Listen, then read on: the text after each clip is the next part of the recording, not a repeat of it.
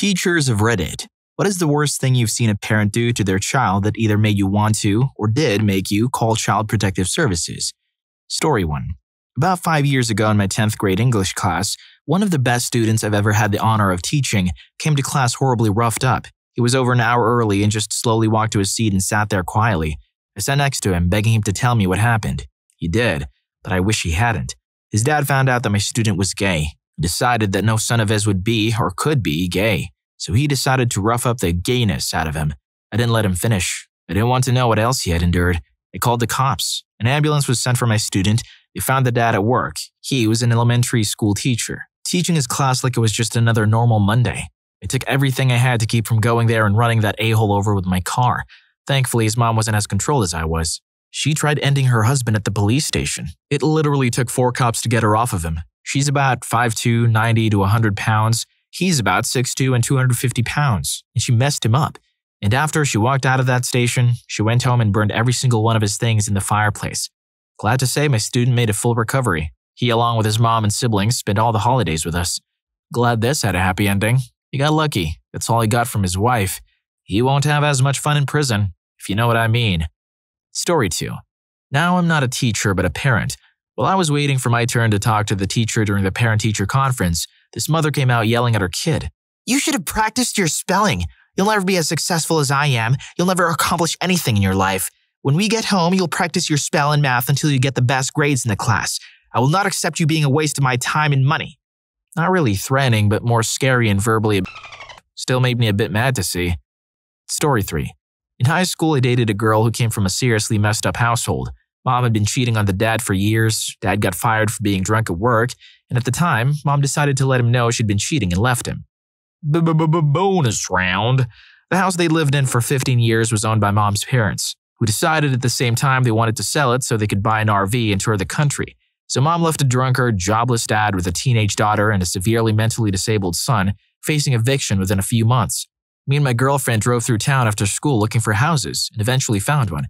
She pushed her drunk dad through the viewing process. She, at age 15, I was 16 and totally alien to all of this, figured out how to apply for housing benefits, and they got the house. Mom kept popping back in, at one point chasing the disabled son around the house with a kitchen knife. He routinely showed up to school covered in bruises and cuts. CPS was called, but since enough boxes weren't checked upon the parent notified in advance home visits, nothing could be done. Dad ended up reconnecting with a cousin of his, who introduced him to H. My girlfriend started partying hard to cope with it all, and I couldn't take her cheating on me with numerous guys, so I broke it off. The whole system was so badly messed up that I don't even want to see how she is nowadays, social media or anything. I've already got a pretty good idea of what the poverty machine tends to spit out. Trust me when I say you're doing the right thing not knowing.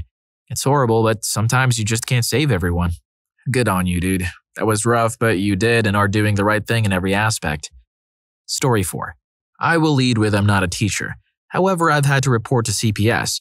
A sweet 14-year-old joined a server I'm in on Discord. I also happen to be a moderator, and immediately we couldn't help but find her to be a refreshing change in company. She's passionate about animals, right, basically teaching herself as her mom is doing her best but still struggling and she's at home. But the more she talked about her mom, the more alarmed our mod team got. She was jaundiced, losing weight no matter what she ate, had constant stomach pain, and despite all those alarming symptoms, her mom refused to even take her to a GP. Her mother would scream at her if she asked for help with school things. She was severely stunted in education, and she was regularly told she was useless and couldn't do anything. The last straw was when she finally admitted she was physically hurt as we suspected, including a chair being thrown at her head. Despite most of us being under 25 and struggling ourselves, we refused to leave a kid unsupervised in that position.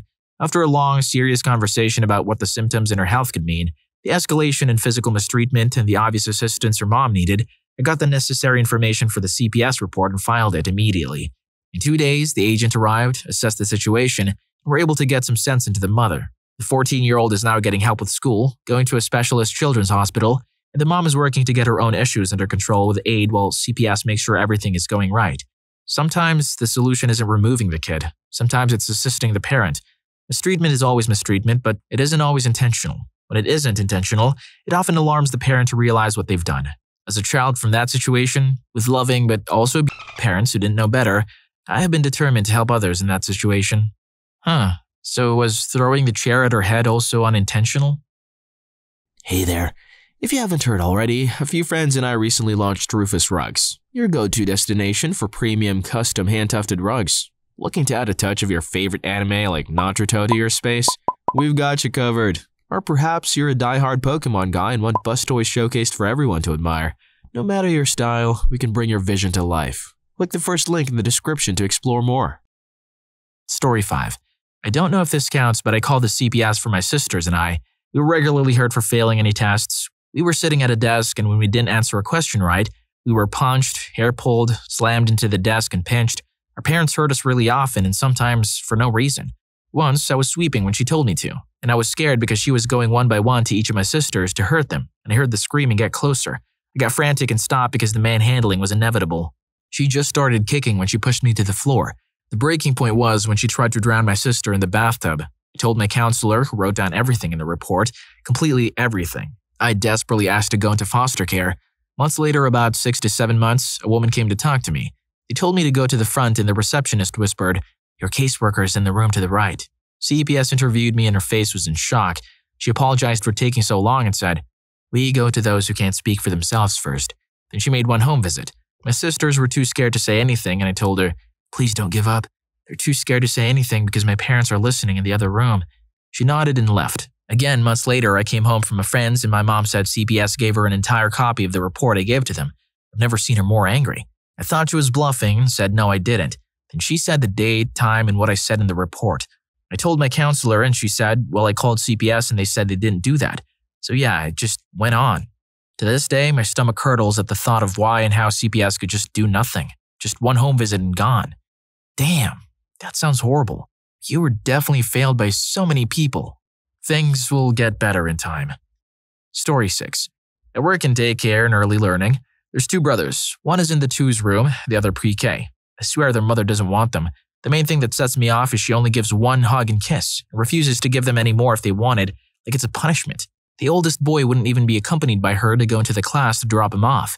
She opens the door, lightly shoves him in, and says a quick bye. And no, she's not late for work. With little brother, she'll only come in only because he'll refuse to walk himself in. Give the worst bye and literally walk around cubbies or the shelf to circle around him and bolt out the door, or she'll sneak out when he's not paying attention. Their dad passed away about 8 months ago, and mom had a new girlfriend almost immediately. We think mom was super dismissive about their dad's death too. They never talked about it but for one day. Not that it really means anything, but I don't think the boys ever got to properly mourn. One time, they went to a road trip to New York, drove all the way back, and the morning they got to town brought them into school. Didn't stop at home to change or anything. Poor kids were still asleep. The youngest was so soiled his diaper could burst and both were in dirty pajamas that were at least a day old. And they both just overall had poor hygiene. If that was me, I would have taken that diaper and rubbed it all over her head, then call CPS. If you don't want a dirty diaper on your head, hit that like button and subscribe to the channel. Back to the video. Story 7. Not me, but a friend of mine used to teach at a religious school. She was not a follower of the same religion, but most, if not all of the teachers, students, and staff were. Won't name the religion, but I guess one of her kids was showing up to school with marks on his body. When she asked him about them, he said his parents would hit him when he misbehaved. I'm paraphrasing, of course, but it didn't look good. The friends went to the principal of the school and told her what the child had said. The principal swept it under the rug and told her it was none of her business and to stay out of it. The kid kept showing up with marks, so when there was a parent-teacher conference, she asked the parents about it. They proceeded to talk to the principal and try to get her fired from the school. She then got reprimanded for intervening and didn't work there for too long after that. I was working with her at the time at another job, and she'd tell me what was going on when we had shifts together. I'm pretty sure she ended up calling CPS and they investigated it, not sure of the outcome. Religious but put their kids through all that? Jesus disapproves of you. Story 8. My mom is a 2nd grade teacher and she told me this story. There's nothing really she can report to CPS yet, but she said she's keeping her eye out. Kid has some digestive issues. My mom didn't say if he has a diagnosis or not, so his mom is careful about what he eats. After a really painful episode, his mom has decided that he's no longer allowed to eat anything provided by the school. Okay, that's understandable. It's possible he has some undiagnosed allergy or whatever, so she wants to keep a close eye on what he eats. Except, one day after this declaration, the mom has already emailed my mom, the principal, pretty much everyone in the front office at the school about this new rule. She forgets to send a snack or lunch. My mom called her and told her she either had to drop off lunch or she'll send him home. But seriously? You say he can't have anything provided by the school but don't give him any food from home? The kid is 8. He needs to eat. My mom is going to continue watching this family and report if there's anything that can be reported. Kids his age need to eat a lot. When I was 8, my stomach felt like a black hole. I'd eat anything, except for Brussels sprouts. Nasty. Story 9. My mom was a primary school teacher here in the UK. She worked at a very multicultural school in the suburbs of London and had a real mix of kids and parents who, for the most part, were absolutely lovely. I used to love going in to help them with classes. To give a bit more context, this was about 10 years ago now, and all the kids changed in the same room for PE. I think this may have changed now. After one school break, a lot of the kids started picking on one girl for smelling funny, which my mom initially ignored. But in one of these PE changes, her and the teaching assistant noticed it too. After a drawn-out, very sensitive investigation, they discovered one of the girls had been subject to female circumcision. Now totally legal in the UK, Mom went straight to the head and the issue did go further, but tragically the damage is already done in this sort of case, and I don't think anyone was ever reprimanded. I remember Mom coming home so angry about the whole thing, and then she still had to act professionally with these crazy parents at parent evenings and school events, etc.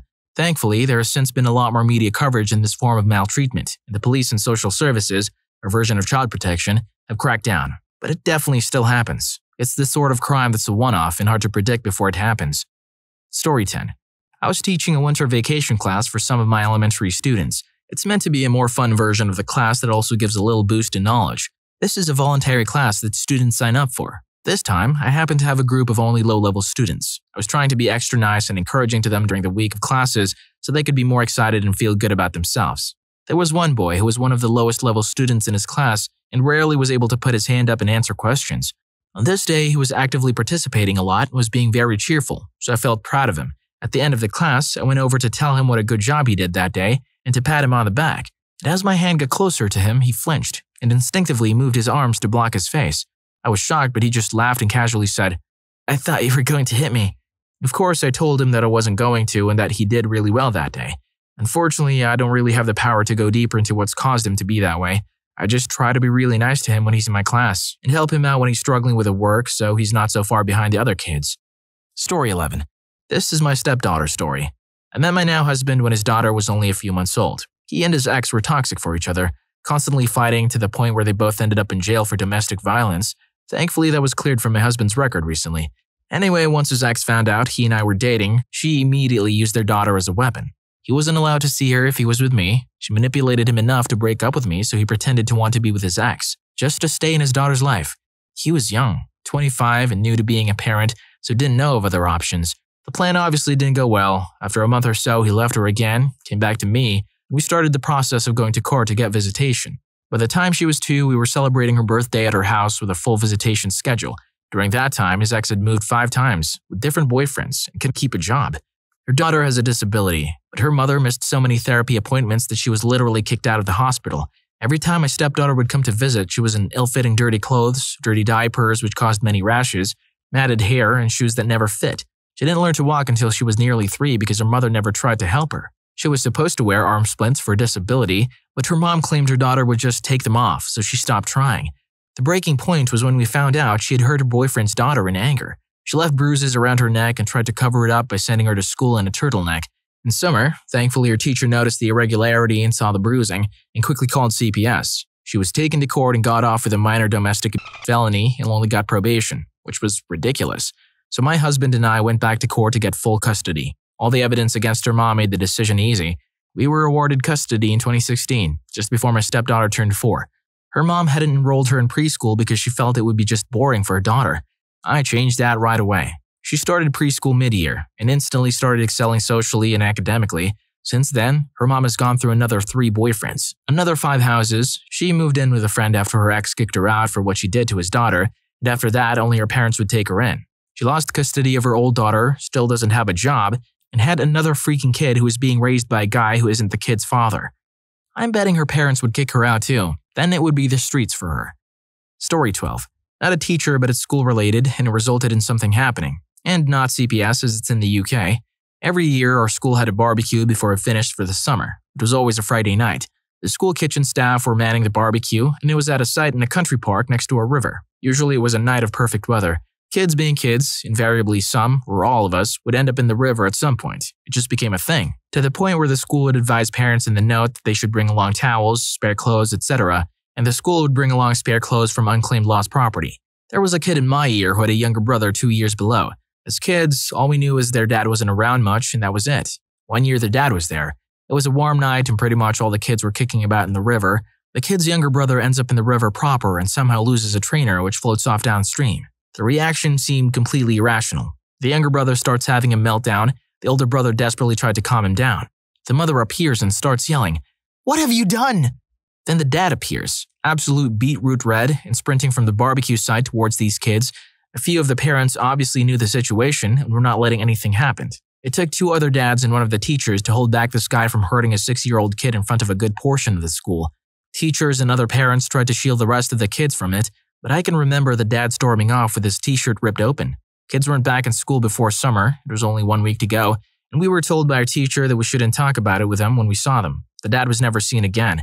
It was only a few years later when I was talking to my parents about the barbecue that they said the police had been called and picked the dad up from the park, and he'd been jailed for attacking one of them when he was being lifted. The 8-year-old me didn't quite take in what was happening at the time. It was only after speaking to my folks about it that things fell into place as to why the dad was rarely around. My most vivid memory of the evening was seeing the older brother, who was 9 years old at the most, physically putting himself in between his dad and his brother whilst, I assume, preparing to take the punishment for doing so. Story 13. Had a student, we'll call her Tracy, who would have episodes of mass hysteria if she found out the admin or myself was contacting her mom for negative behavior. I'm talking screaming, yelling, cursing, grabbing a hold of adults' shirts, kicking, punching, you name it. Mom openly stated that she whoops her kid, but not to the point that it leaves a mark, and I've never seen one on her, but no wonder her child would react hysterically. One particular instance, after returning to the classroom for lunch, Tracy found out through another student that administration was calling her mom for something she did in the cafeteria. So Tracy begins screaming and destroying our classroom, ripping posters off the wall, flipping desks, throwing books from the library around the room, etc., as well as hitting myself and other teachers who were trying to intervene. This goes on for 10 to 15 minutes. Finally, Mom shows up and Tracy begins to direct her screaming at Mom, to which her mom grabbed her by the collar of her shirt and took her to the ground, hitting a few chairs and a table on the way down, screaming back at her, "You will not yell at me and disrespect me!" Mom is now literally on top of this child and pinning her down while the child is screaming, I'm hot! And the mom is trying to tell her that she's hot because she's on top of her and that she needs to stop screaming for her to get up off her. Finally, the situation is de-escalated and we're back to civility after 5 minutes of this mayhem. Tracy is very small for her age. Mom isn't huge, but is at least double, maybe triple her size. So while all this is happening, the vice principal and I are staring back and forth at each other and the mom, and we're thinking, is this the crossing line? Should we intervene? Maybe there's a method to this madness the mom is doing? And we were thinking this because the mom wasn't hitting Tracy and she wasn't verbally abusing her either. She took her to the ground and was just on top of her. I'm not an expert, I don't have kids, but I would like to think that I wouldn't react that way to my kid if he or she was behaving that way. But as teachers, especially in certain low-income areas and or who teach students with social and emotional disorders, we frequently have situations like this one where you have to really analyze and determine, is this truly worth calling CPS or not? Is this parent bad or just at a loss and not sure what to do to help his or her child? If you made it this far, I hope you liked the video. And if you did, I know you'll like CPS workers. What was the worst case you've seen? You will not believe story 3. Make sure to check it out. See you on that video.